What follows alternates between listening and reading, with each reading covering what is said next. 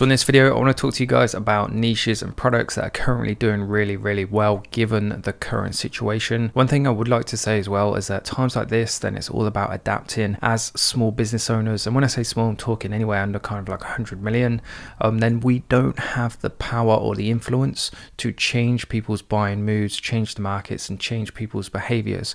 Whereas people like Apple, Amazon, Microsoft, pandemics do have the power to do that. So our best chance of survival during times like this is to adapt. And when I say adapt, I mean mainly being e-commerce businesses, then the products that we sell. This is also where it comes in handy having a general store. People give general stores a lot of hate, but in comparison to any other store where it's one product and niche, etc., then it offers that freedom and that flexibility to test pretty much as many products as you would like until you find one that sticks, one that finds does really well, and then you can progress it from there. Before we get into the bulk of the video then, I just want to quickly say, make sure you check out my previous two videos where we discuss kind of like the main issues that are currently arising. One of them being shipping issues, and that was nearly a week old, that video, and a lot has progressed or a lot has changed from then.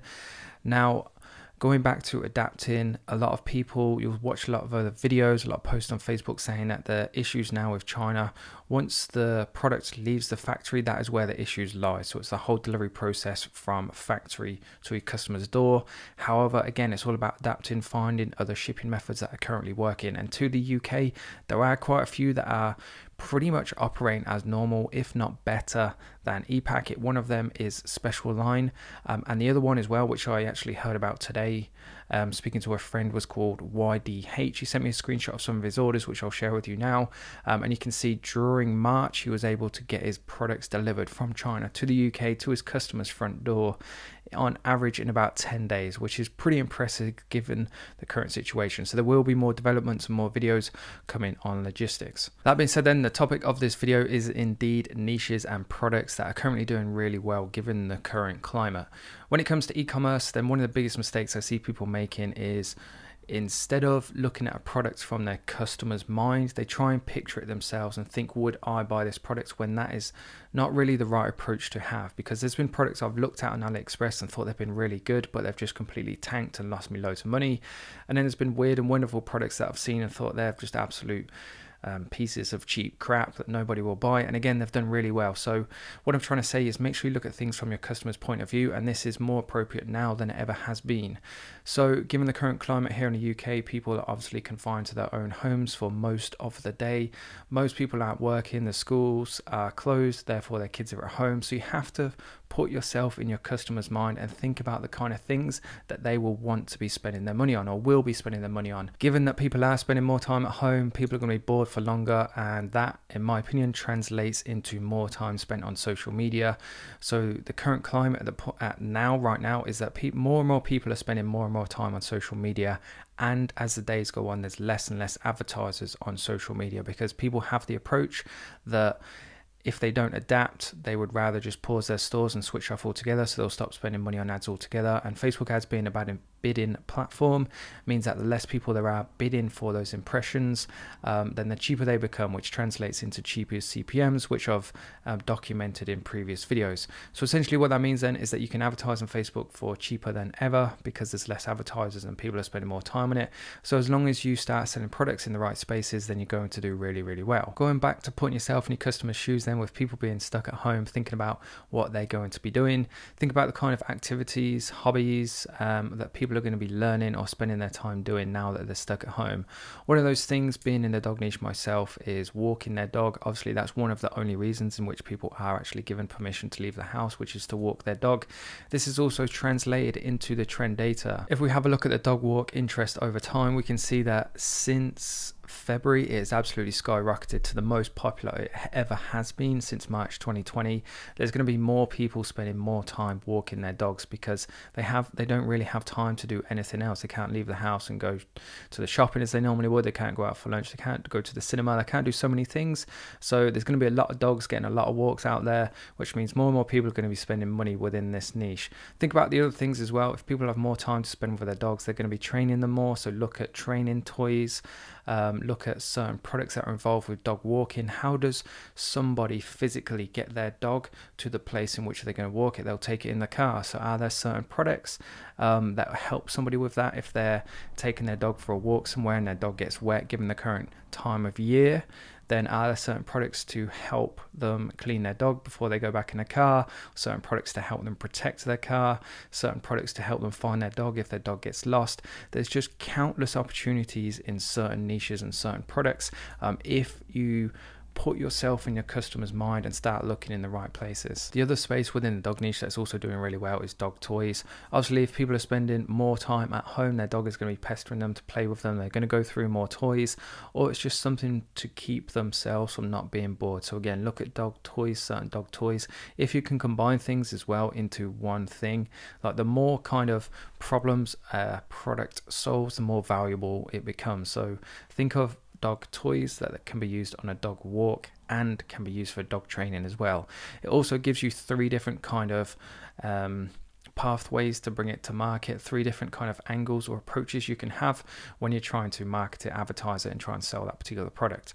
The next place as well is obviously home workouts. I mentioned this briefly in my previous video, but again, if we look at the Google trending data, we can also see that the interest over time for the home workout search it's gone absolutely ridiculous. You can see here that it's the most popular it ever has been in the UK for over 16 years, and it is miles above even at the most popular points, which were typically kind of at the beginning of the year.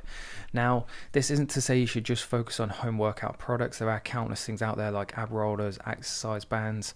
I think what would really work well here is if you do kind of like a home workout bundle, like a level 1, and then as somebody progresses through that and gets stronger, they could have a level 2 that they then have to buy into, or perhaps you're involved in that niche yourself and you can write home workout training plans for people, nutrition plans, things like that. I think are going to absolutely kill it.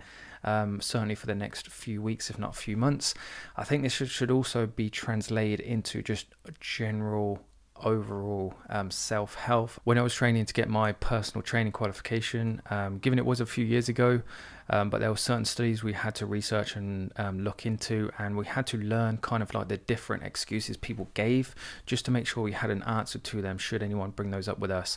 And the number one reason that people gave of why they didn't work out, why they didn't spend more time or more money on their nutrition, was because they didn't have the time. And that can't be somebody's excuse, or it won't be the case, at least for the next few weeks, because people will have nothing but time on their hands to dedicate to different things, and one of those things will be their general health. So think of certain products that can help them get a better posture, or become more flexible, or again, in terms of digital products, it could be some sort of easy at-home cookbook, which kind of leads me on to my next niche as well, which is cooking. People are at home nowadays, again, given the fact they've got loads of time on their hands, they're going to be spending some more time doing cooking. And when it comes to the cooking niches, the kitchen niches, there's just countless different gadgets that are in a really good kind of price zone to consider them as impulse buys out there on AliExpress that you can go and find, get on your store and start running some ads for straight away. Again, kind of like one of the biggest mistakes I see people making, especially when it comes to selling what people call saturated products. Personally, I don't really like that term because I don't believe in it. But there's certain things you can do to make your products less saturated, or to at least make it more appealing over somebody else selling that same product.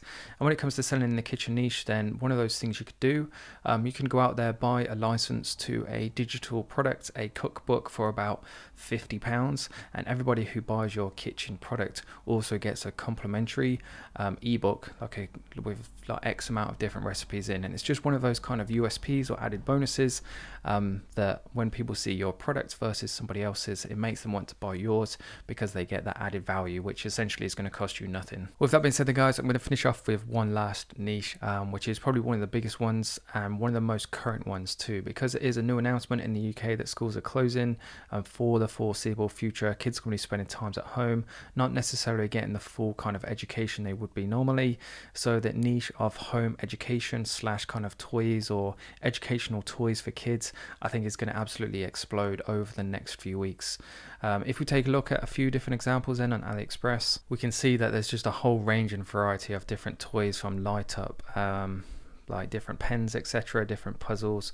There's just loads and loads of different products that you could use and bring to market. I mean, in theory, you could put maybe 20 of these different products on there, put out a carousel ad, make sure the links link up correctly, and then you'll be able to see exactly which one's getting the most traction, which one's getting the sales, and then that gives you kind of like a focus to divert and focus all of your time on. What's also good about this selection of toys as well, if we look at the price brackets, is number one, they fall under kind of like that tax and VAT threshold of £15 if you are importing to the UK, and that also makes them kind of cheap enough to fall in that bracket of being considered as an impulse buy purchase. Obviously, the more expensive your product is, the more thought and consideration somebody is going to have to give that before they commit to buying it. But with cheap products of anywhere kind of under £30, as long as they look really good, then most people have no issues with committing to spending that sort of money, especially if you offer PayPal as a payment method.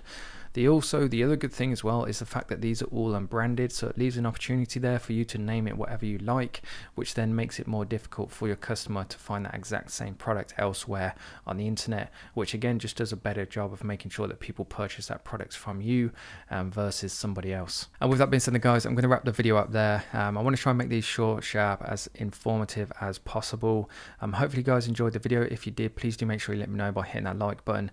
Any comments or questions or worries during the current period, make sure you let me know. Just comment it down below and I will get back to every single person. And finally, now is a great opportunity, if you ask me, to start an e-commerce business. So if you are looking for a step-by-step course that comes along with somebody's full guidance and support as well, then make sure you check out my Ecom Academy. There will be a link in the video description below. That being said, thanks again for watching. I hope you enjoyed it, and see you in the next one.